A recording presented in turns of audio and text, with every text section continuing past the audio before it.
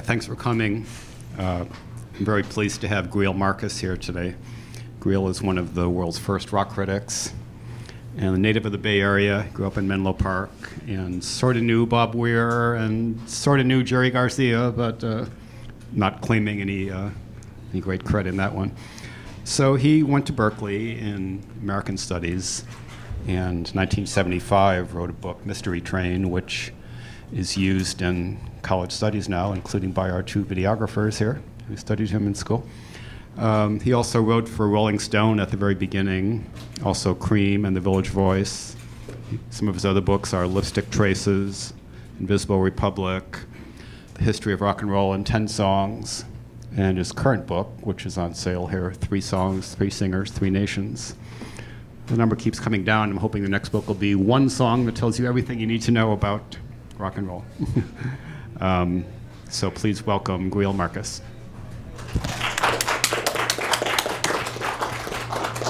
Thanks, Bob, and thank you for coming. So I'm here to talk about this very small book called 3 Songs, 3 Singers, 3 Nations, and it came out of a series of lectures that I was asked to give at Harvard a few years ago. There were supposed to be 3 lectures, so I thought, okay, I'll pick 3 songs. And what I wanted to do was to take songs that seemed as if they didn't have authors, as if they were just came out of the air. And there are a lot of American folk songs that feel like that, or that are like that. Songs where it's impossible to trace their origins. There's no known composer. There's no original. So there's no version you could say, well, that's just a copy. If there's no original, there's no copy. These are just songs that are common property. I think of them as commonplace songs. And what I was interested in was not just songs like a folk song, say East Virginia, or let's see, a blues song like Poor Boy, Long Way From Home. Songs that are just in the air. I wanted to take songs that felt like that but weren't necessarily anonymous, weren't necessarily authorless. And I ended up with 3 songs. The first one I talked about was Bob Dylan's Ballad of Hollis Brown. Obviously not a folk song, not a song with an unknown author.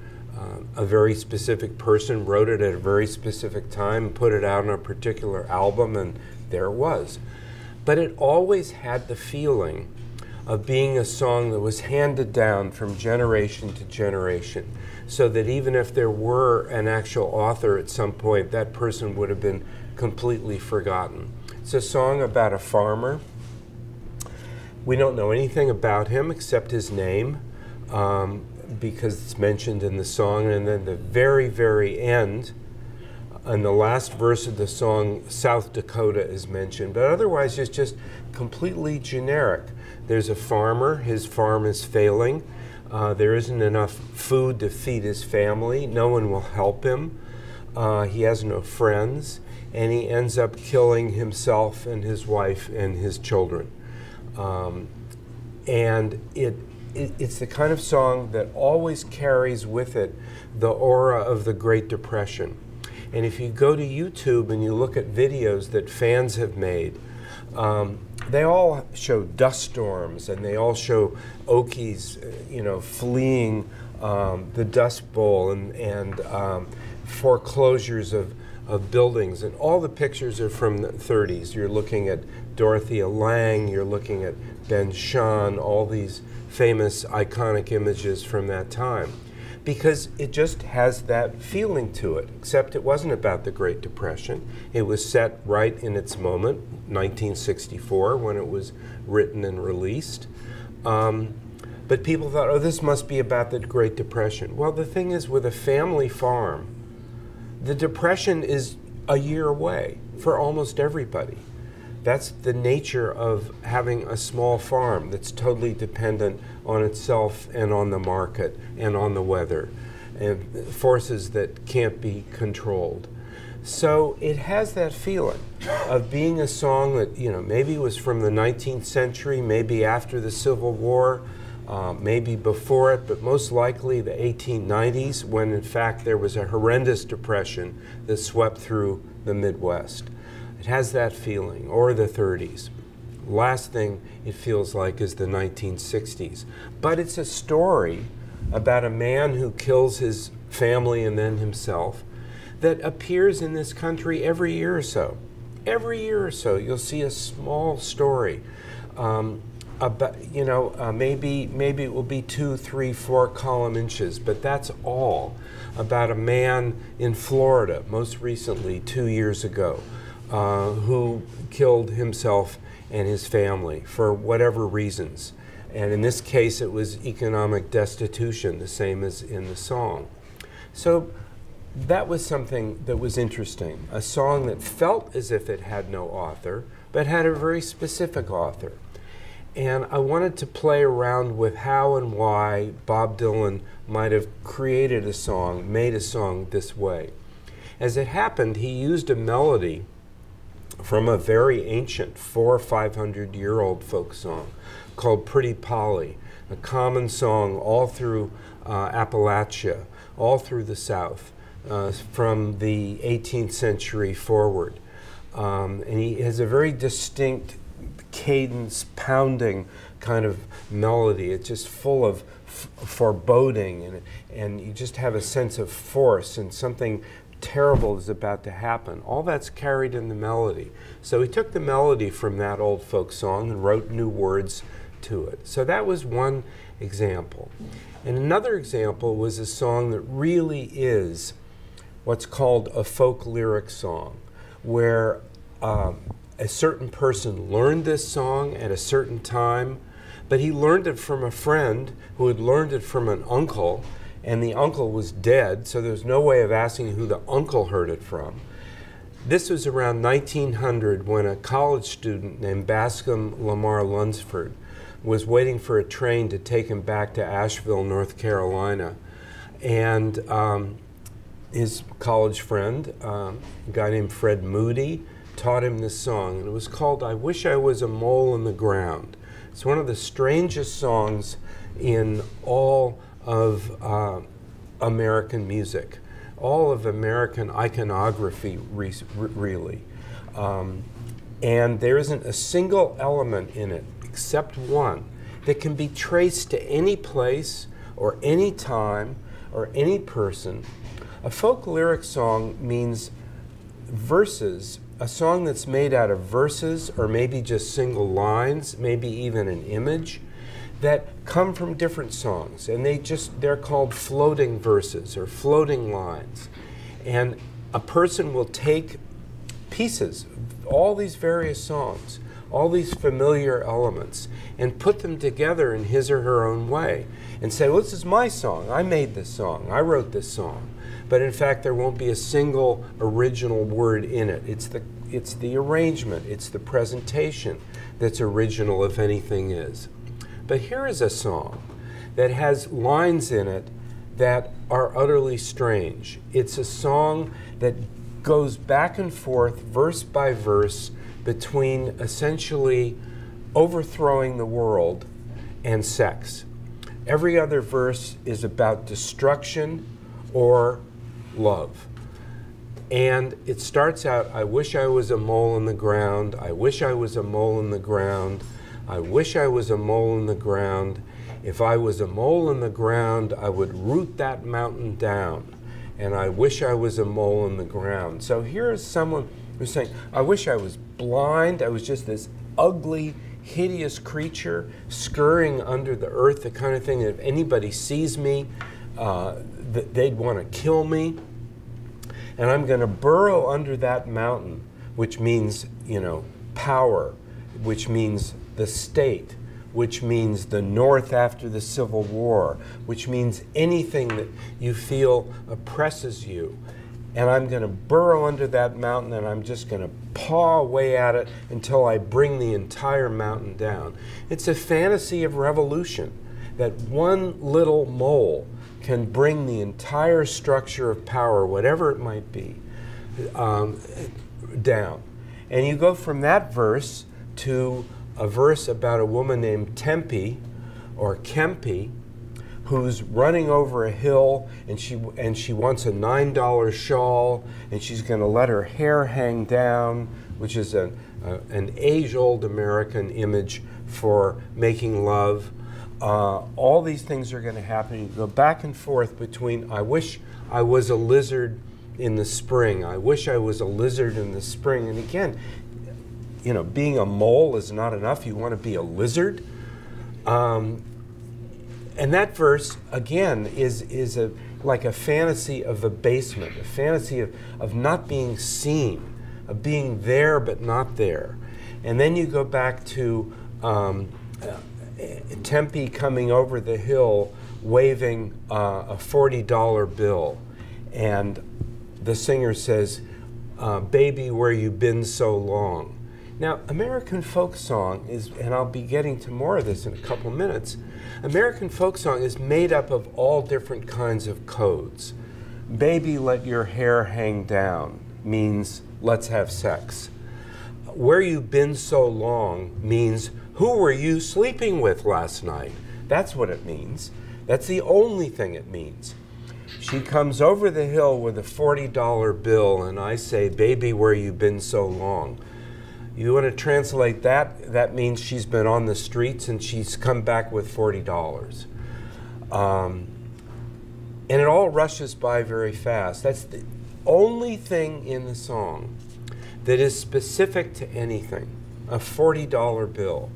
And in its way, it's just as odd as wanting to be a mole. What is a $40 bill? I listened to this song, and I've loved this song for more than 40 years. 46 years. I can really date to when I first heard it. And it was only in the past few years I thought, $40 bill? Who's ever heard of a $40 bill? And thanks to this magic tool called the internet, you can actually just go find out.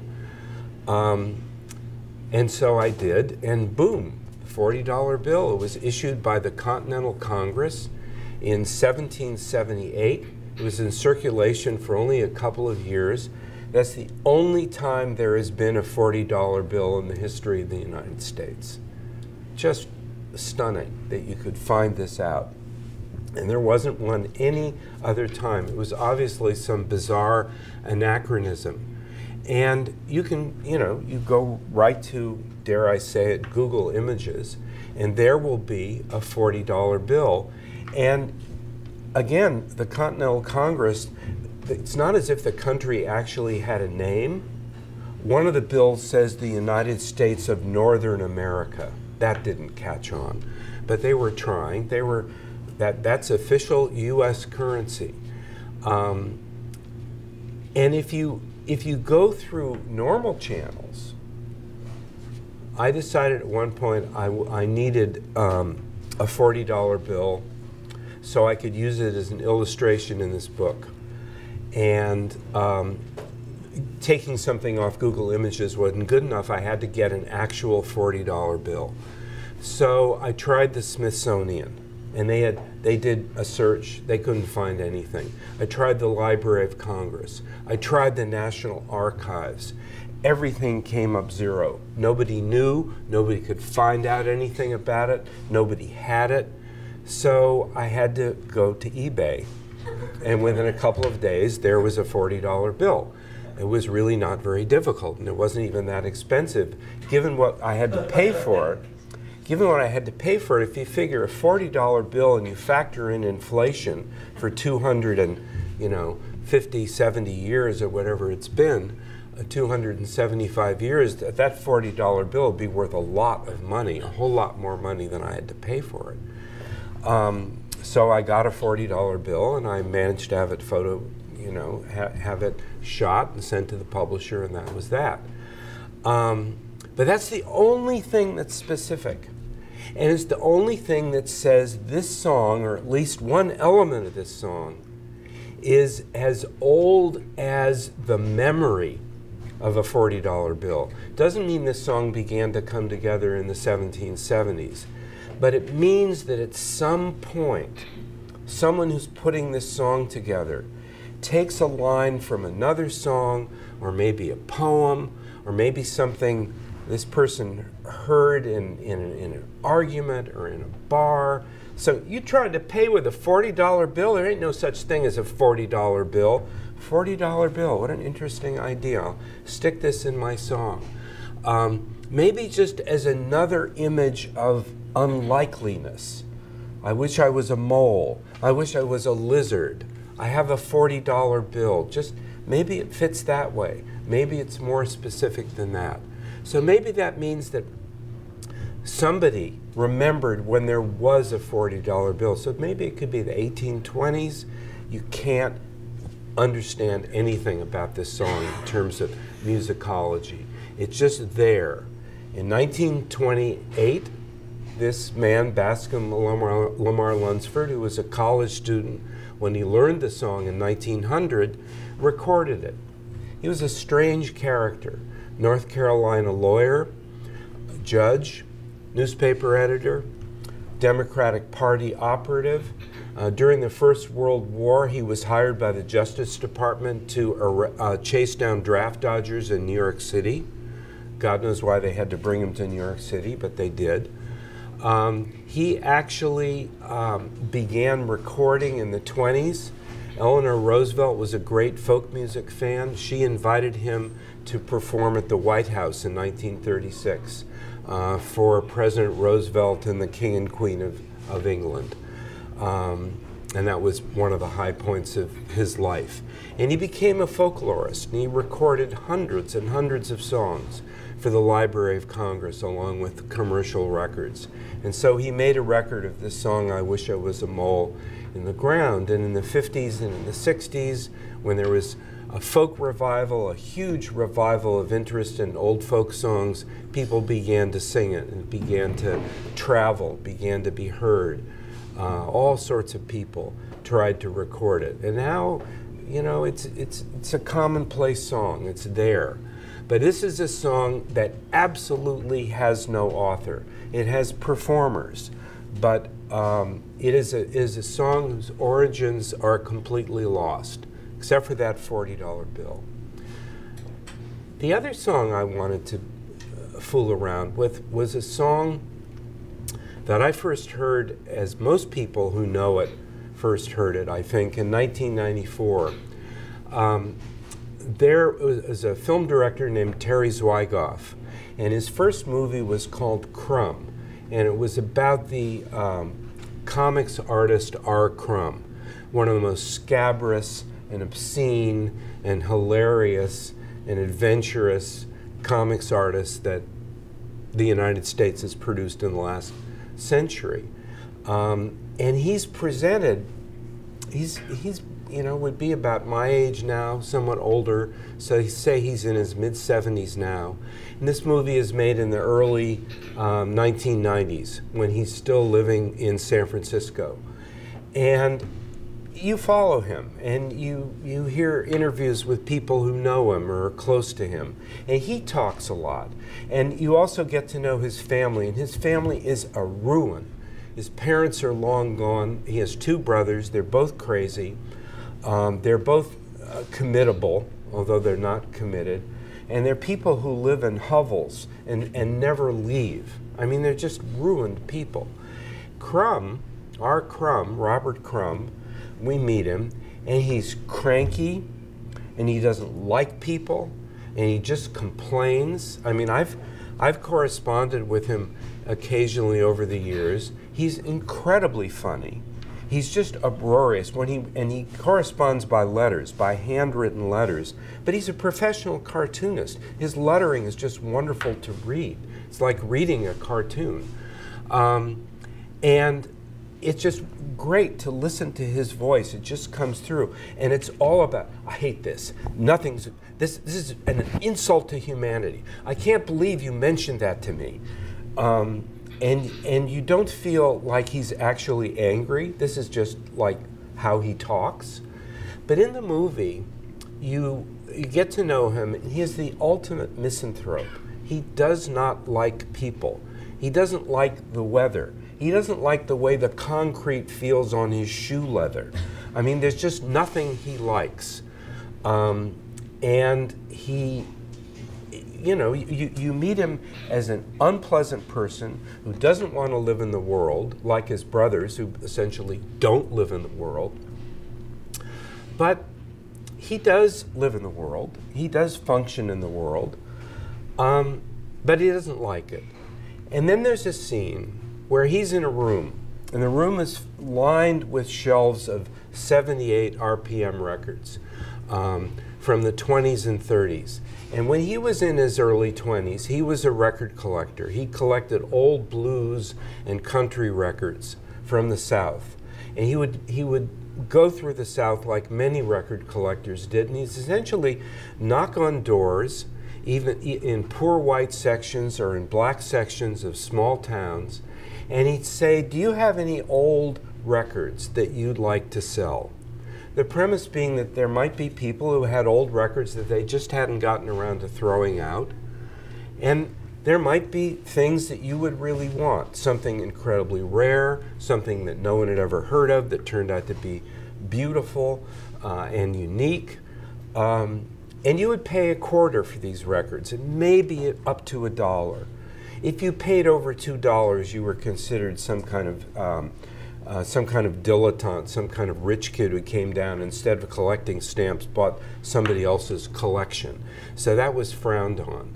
And he did that. He went from door to door, he knocked on doors, and he amassed this collection, this extraordinary collection of 78 records. And so you see him, and he's there in a little room, and he goes up to the shelf and he pulls a record off and he puts it on a phonograph, and then he lies down on a kind of cot, kind of daybed, and he lies down and he closes his eyes, and this song begins to play. And it's just from another world. It is one of the strangest things I'd ever heard, and I'm sure most of the people in the theater had ever heard. And you just don't know, what are you listening to? This music sounds as if it came out of the ground. It barely sounds like it was sung by a person. It sounds like it was sung by a dead person, a person who's trying to talk to you from the other side of death. All this comes through just instantly, and he's lying there and he's saying, you know, sometimes I listen to music like this, and I feel this is the voice of ordinary people, common people, and he says that kind of disdainfully, common people making a connection with eternity. And then he's embarrassed by how open he's left himself. It says, making a connection to eternity, or whatever you want to call it. Like that I should entertain a notion as corny, as human, as eternity. And you're listening to the song, you're saying, yeah, right, that's right. This is somebody making a connection to eternity. I could never have put it any better. I left the theater, and I'm sure I wasn't the only one, when that movie was over, and I drove straight to the nearest record store, hoping there might be a soundtrack album to this movie and that this song might be on it. And it was. So I want to play you this song and then talk about it some and maybe play it again.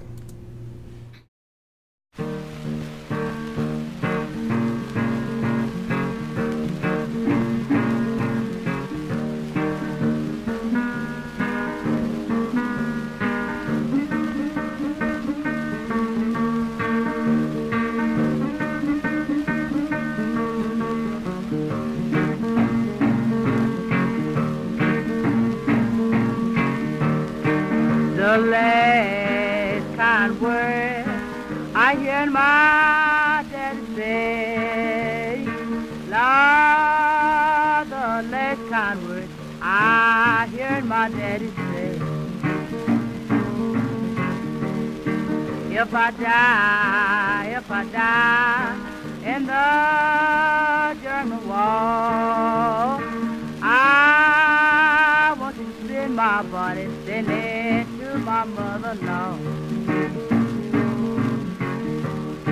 If I get killed, please don't bear my soul. I cry, just leave me out, let the buzzer see me go. When you see me coming, look across the rich man's field. And if I don't bring you flowers, I'll bring you both in me.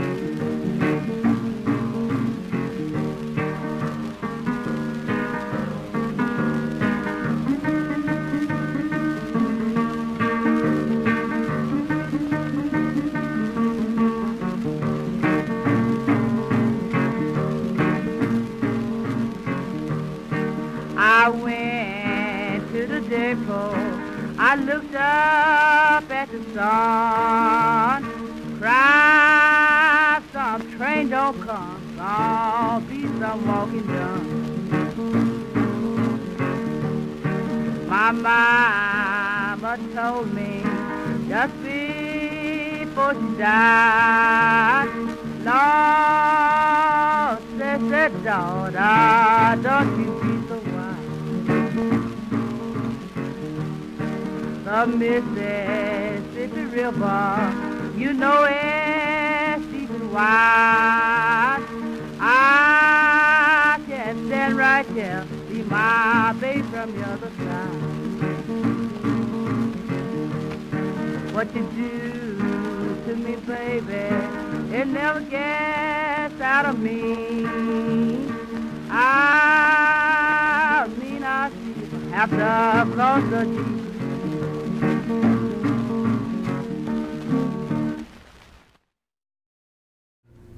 So that's the song that I heard. I got the soundtrack album. I played the song over and over again. Geeshie Wiley was the name of the performer. And I found out pretty quickly that in 1930, she had made records for the Paramount Recording Company in Grafton, Wisconsin, which recorded a lot of blues singers, mostly from Mississippi, but from elsewhere too, in the late 20s and early 30s. And she had recorded by herself and with a partner named Elvie Thomas, E-L-V-I-E, Elvie Thomas. And they'd made records together. Elvie Thomas made one under her own name. Geeshie Wiley made 3 under her own name. Some were Geeshie and Elvie. And what you found out almost immediately, if you began to try and dig into this, was that nobody knew anything about these people at all. Absolutely nothing. That it was, you can presume, because their names and their records and their voices, that two people, at least who were calling themselves by these names, existed at this point in time, in 1930. But that's all there was. There was nothing. Nobody knew the real names of these people, because Geeshie is not a real name and Elvie is not a real name. Those are nicknames. Nobody knew where they were from. Nobody knew where they were when they were born. Nobody knew when they died, presuming that they had. Nobody knew anything. Absolutely nothing. These were the ultimate phantoms of American art. And this is a song that captivated hundreds and thousands of people, and blues researchers began to search the South, and some had been searching for long before this song appeared in Terry Zwigoff's movie, and no one had found out anything at all. It was a mystery beyond mysteries. Who are these people? How did they come to be recorded? How did a song this singular, this strange, this ghostly and spooky and threatening, beautiful and captivating, how did a song like this come to be? Who could create this song?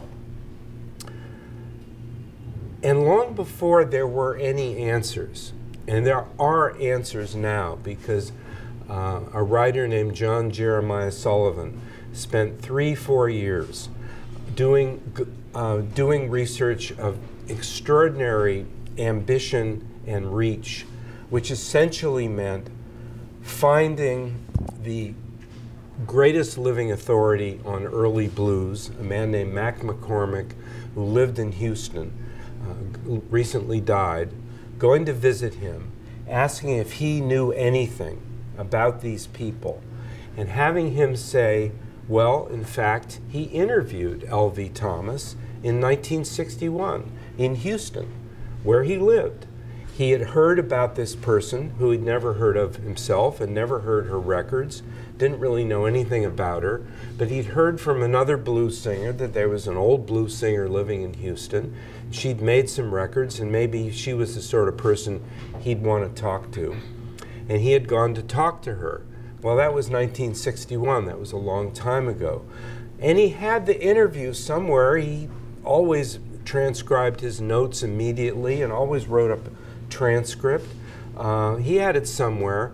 But he said, you know, I live with what I call the monster. And the monster was his entire house, filed according to an arcane system that nobody could ever understand, of books, of records, of articles, of his own research, his own transcripts, his own files, hundreds and thousands and tens of thousands of artifacts in a kind of Augean stables of research. And he said, you know, I don't know where that might be, but I do, you know, I remember talking to her. So here, you know, here is the Rosetta Stone, but I'll never be able to find it.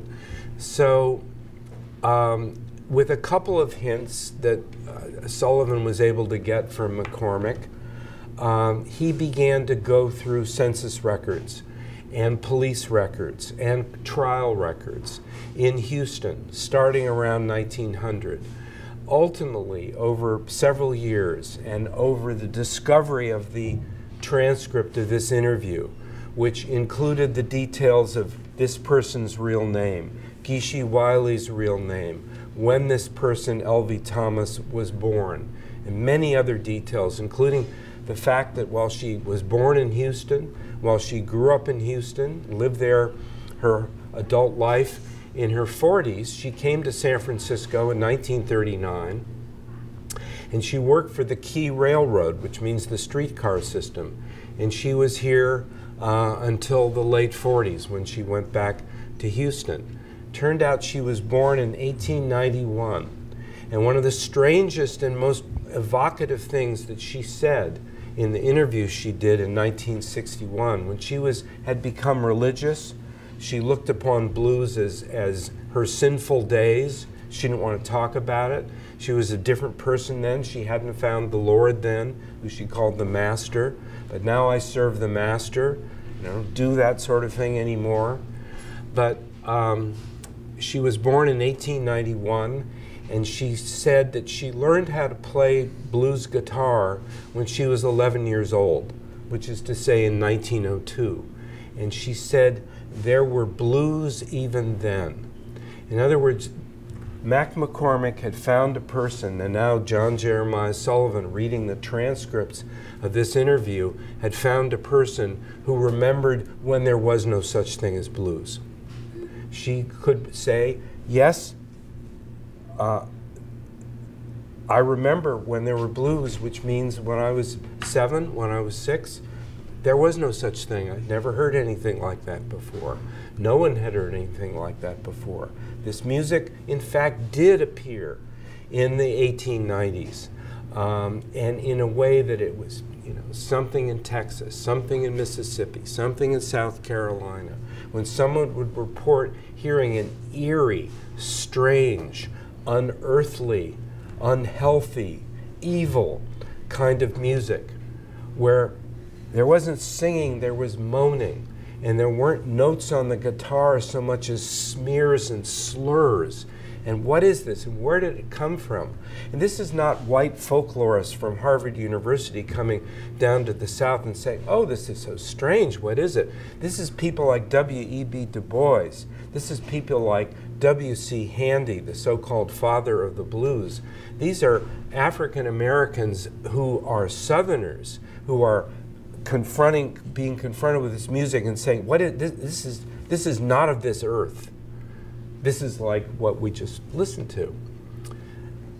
So John Sullivan was able to find out when L.V. Thomas was born. He was able to reconstruct her life, and this took years, and it involved meeting people who were members of the church that she belonged to, talking to people who knew her, talking to her pastor, reconstructing her life. One of the things he found out was that she was a lifelong lesbian, that she lived with a woman most of her life, who was her wife except under law, that she never wore dresses, she only wore pants. He found out what brand of cigarette she rolled. He was able to find out a lot. And about Geeshie Wiley, he was able to find out her real name, Lily Mae Wiley. He was able to find out where she was born in Louisiana, when she was born in 1908, and that they had become musical partners in around 1928, 1929, when Geeshie Wiley was only 20, and L.V. Thomas would have been in her late 30s, a really unusual partnership. And that they traveled together in 1930 to Wisconsin to make records, and then they disappeared. And what Sullivan was not able to do was to find out what happened to Geeshie Wiley after 1931. He found out that in 1931 she had been arrested for killing her ex-husband, for stabbing him in the neck. And he was not able to find out anything that happened after that. Was there a trial? Was she convicted? Did she go to prison? Was she acquitted? Was the case thrown out? Nothing. And she disappears after that. In the interview that L.V. Thomas gave in 1961, she says, "Yeah, I heard she was in Oklahoma about 5, 6, 7 years ago in Oklahoma. That would have been in the early 50s. But that was all she knew, and she wasn't even sure about that." So she disappeared again. And when I was talking with John Sullivan, because we consulted back and forth all through this this research of his, mainly because 20 years ago I wrote a piece for a magazine called Oxford American about the song that we just listened to. And I tried to talk about the fact that it wasn't just the mystery of nobody knowing anything about these people that that was interesting. What was more interesting was the mystery in the song. The song itself was a mystery. Anyway, it turned out the fact checker they assigned to this article was John Jeremiah Sullivan. So years later, when the bug of this song bit him, he got in touch and we began to bat ideas back and forth. And he was not able to find out anything about her after that. And he just mentioned, I don't even know when and where she died. And then he said, if she died, he said she'd be 106 today. It's possible. It's possible that she's alive. It's possible that in 1994, somebody said to her, when she was an old woman, said to her, I saw this movie and they played your song in it. That maybe she went to see the movie. Maybe she's, you begin to fantasize about this. Right about this time, I was telling my wife about the call I just had with John Sullivan. And she said, that's interesting. Our doctor, who she had just been to see, mentioned that his oldest patient was a black woman who was 106, and you know, light bulbs are going off like crazy. Oh my God! I mean, he's a Berkeley doctor, but her, you know, L.V. Thomas was in San Francisco for 10 years in the 1940s. Why shouldn't she end up in Berkeley? So I called him, and I said, you know,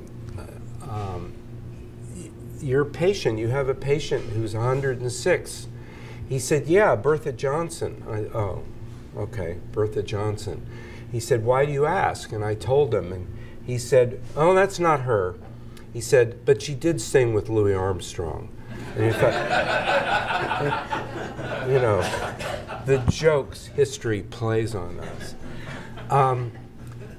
And yet, what is so fascinating about this song, particularly looking for authorless songs, songs that just seem to be part of the landscape, that just seem to emerge from it, is that here is a song with a melody that nobody recognizes, played in a minor key, which was completely uncharacteristic of blues, and with lines in it that come from countless other songs that are just generic. They're the essence of what it means to be a commonplace song, just that you quote from some other song. Lines like, and maybe you caught it, my mother told me. Now in blues, there's only one time when your mother tells you anything. She doesn't tell you when you're about to get married. She doesn't tell you when you're about to leave home and seek your fortune. Your mother only tells you something just before she died. And that's the way this line goes. My mother told me just before she died. There's another verse when she mentions the Mississippi River. And again, in blues and in old country music, when you mention the Mississippi River, there's something you have to say about the Mississippi River. You have to say it's deep and wide. And after you've said the Mississippi River, you know it's deep and wide, then you can go say something of your own if you have the imagination to do that. But so it has these elements. I went to the depot. I looked up at the sun. That's from hundreds of songs. And what comes after that? And one song goes, I went to the depot, I looked up at the sun. Sometimes it's the sign telling you when the trains are going to arrive. In one song it says, I went to the depot, I looked up at the sign, said, good times here, but better down the road. Okay, that's interesting. When Gishi Wiley sings the line, I went to the depot, I looked up at the sun, said, train don't come, gonna be some walking done. Just something she wanted to put in there. That's what she put in.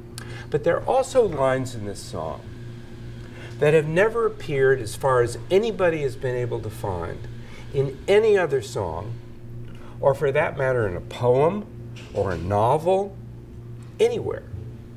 Lines that seem as if they had to come from one person at one time only, from this woman named Gishi Wiley, and that was it, because no one else had ever come up with these images.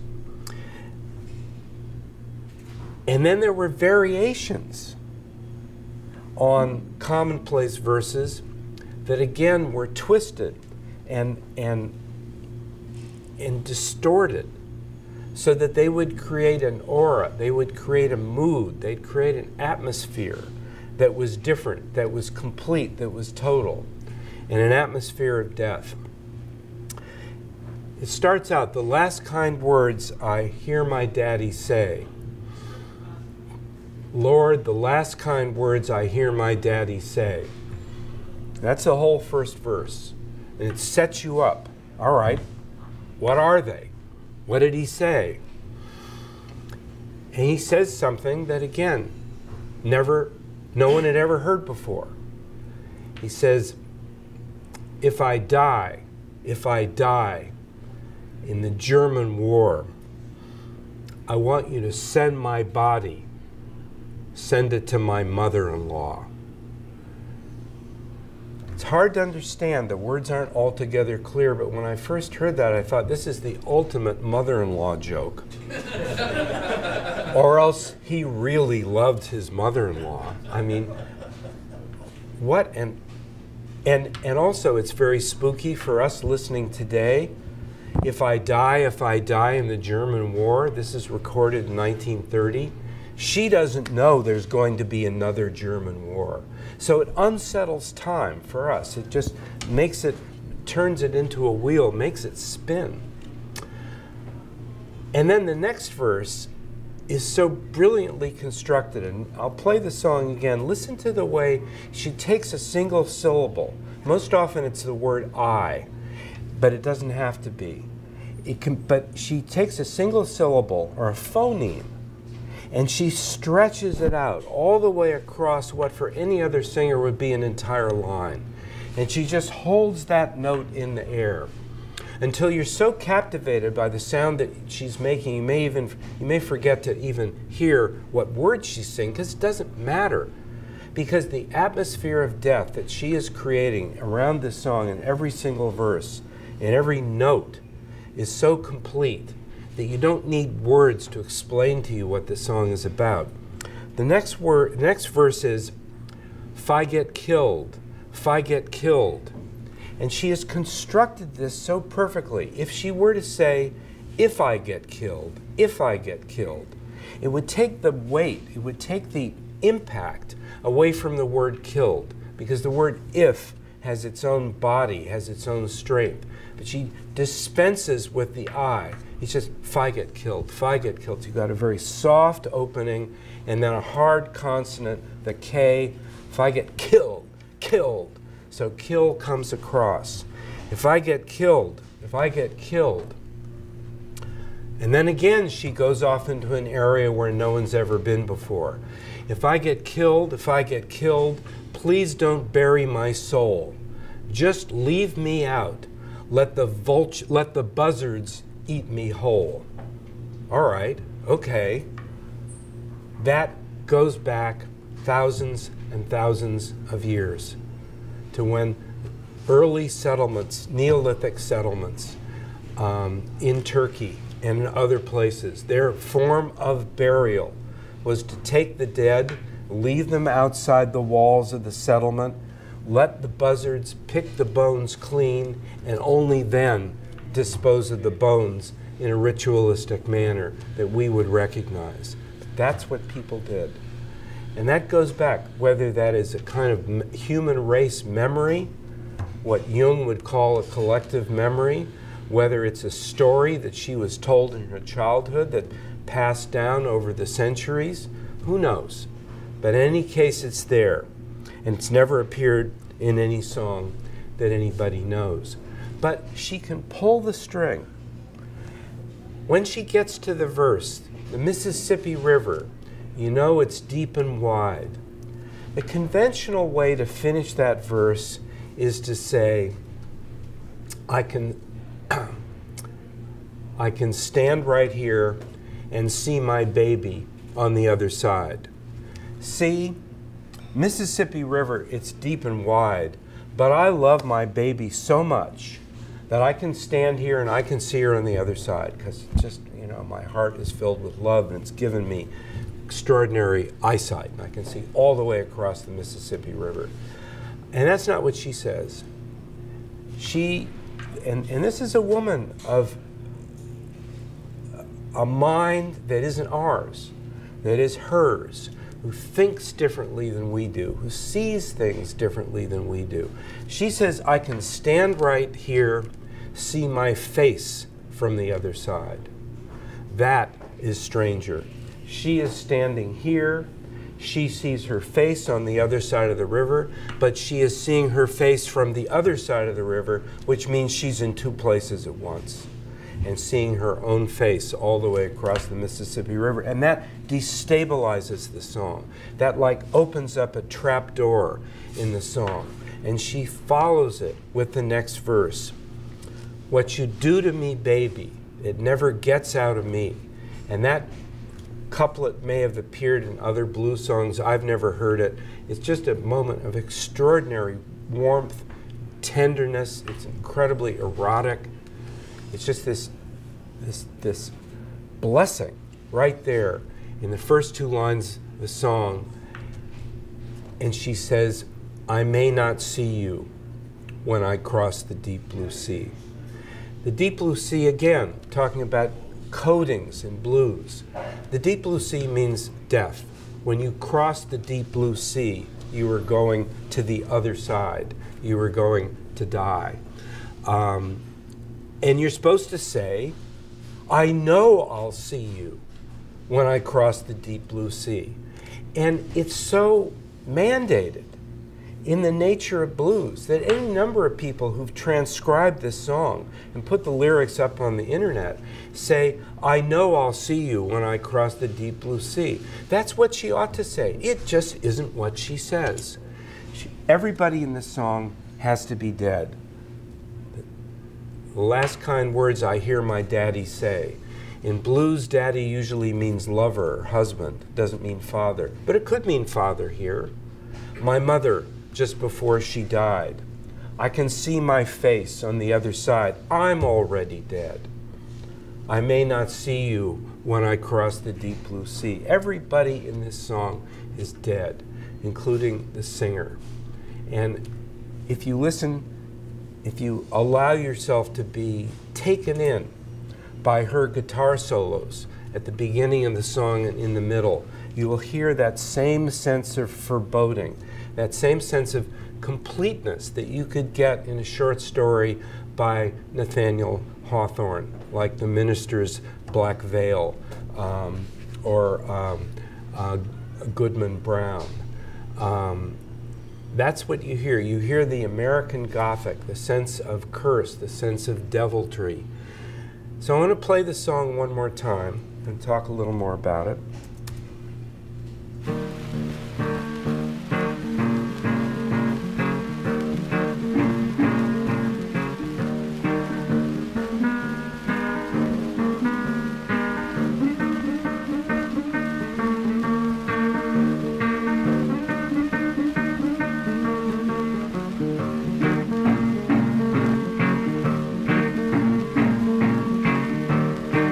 The last kind word I hear my daddy say, Lord, the last kind word I hear my daddy say.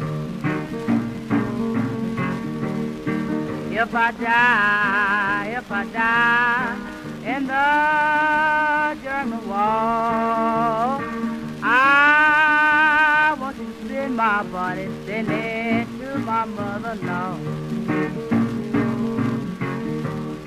If I get killed, please don't bear my soul. I cry, just leave me out, let the buzzer see me go. When you see me coming, look across the Richmond field. And if I don't bring you flour, I'll bring you golden meal.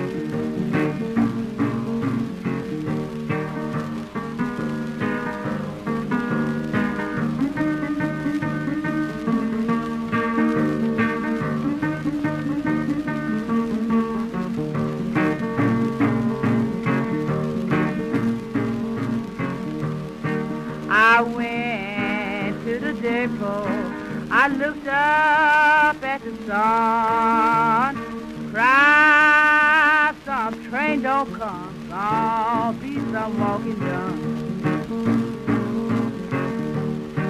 My mama told me just before she died, Lord, said daughter, don't you be so wild. The Mississippi River, you know it's deep and wide. I can stand right here, see my baby from the other side. What you do to me, baby, it never gets out of me. I mean I see from after across the sea. It was a privilege being able to talk with you today. Thank you for coming.